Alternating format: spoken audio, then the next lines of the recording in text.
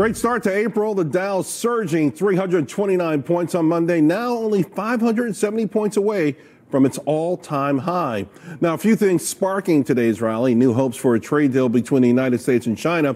Also, good economic news on manufacturing and construction spending. So, is there enough good to keep this rally going? Let's ask market watchers Melissa Armo and Gary B. Smith. Melissa, what are your thoughts here? Are we gonna get to that new high real soon? Great start to April. I don't know what you mean by soon, but here's my prediction. We're looking really good here for the market to hit up and make brand new highs in the first half of 2019. So that's what I'm seeing here now, because we're only about 2% off the highs, and that was an unknown coming into January. But the market has continued this rally. The gap up today was huge in the pre-market, and we held it. Great sign here. We want to see some follow through. And I'll tell you this, earnings season starts next week. So between that and good economic data, that may be the only catalyst that the market needs to get over the high. We've been thinking, well, we have to have a trade deal. We have to have a trade deal. Not necessarily. The market is just getting bought.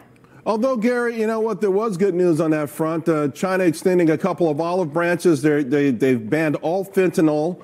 They did not hike tariffs on U.S. autos and parts that they were scheduled to do.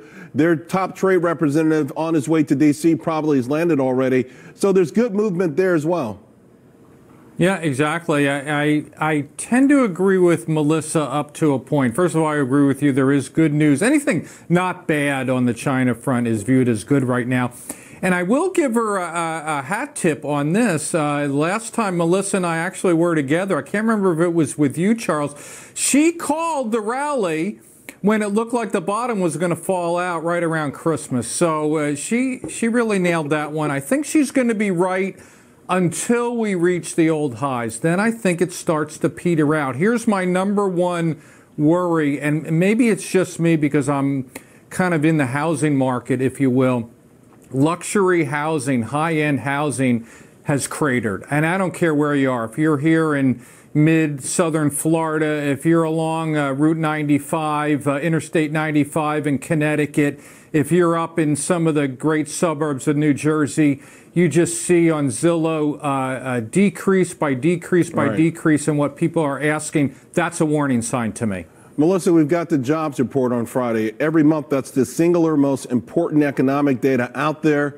Today, we got a report on manufacturing, employment, part of that surging.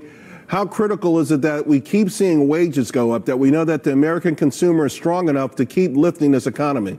I don't even think that's that critical. As long as the number Friday isn't bad, I think that the market will rally. In other words, what we expect, fine. Good, fine. Better than expected, great. As long as it's not worse is what I'm seeing for Friday. Again, because we have so much momentum going into the beginning of this week and the beginning of the month. And again, earnings season coming up. And I will say this, as far as Gary's talking about the housing market, did you know that you could still buy a house and put 3% down? That is shocking to me. So we still have people that are lending. And one of the things that you saw today is MasterCard went up to $239. Visa went up to $158. Both of those banks made brand new all-time highs today. Now, they are raising their fees on companies, so that's one of the reasons. But I'll tell you, if you have good earnings on the banks this quarter, which have been lagging and lacking, if these banks start to turn around, you're really going to see the market rip, because the fact is that the banks lagged for most of this last quarter of last year and most of the year last year. You really didn't see the movement in the banks, and you will have a movement in the SPY with the banks. Right. Well, banks have been perennial underperformers for a while now. Gary, before we wrap this up then,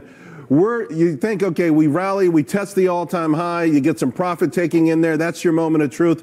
What could get us through that point? What will we need to get through there other than the fragility in housing? Well, it's going to have to be really two things. You're going to have to see something substantial on the China front, and you're going to have to see the Fed holding pat. The problem is, let's take China out of the picture. I think something's going to get done there. The problem is, if things really start heating up, per Melissa's argument, wages start to rise, the Fed's going to get back off their dovish stance. So they're going to say, oh my gosh, we need to get ahead of this curve and raise rates again. That's really going to be the critical critical area then. Well, it's fun so far, and both of you have been very great throughout all of it. Thanks a lot. We'll talk to you again real soon. Meanwhile, folks, Democrats threatening subpoenas as they demand the release of the entire Mueller report. But could it backfire politically? That's next.